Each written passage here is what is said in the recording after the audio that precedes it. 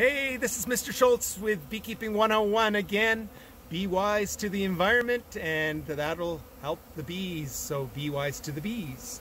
What we have here is a very sad situation. You can see a few live bees, but the majority of the bees that you see here are dead.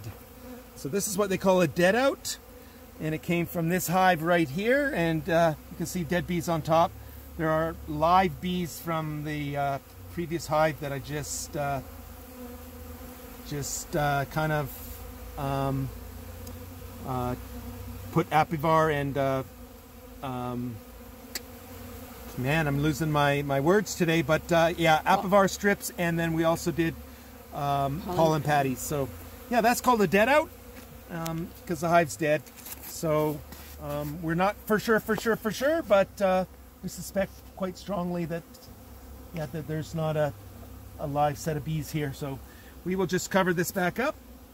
I guess what we could do is prop open the bottom, and just to see if there is, between the two boxes.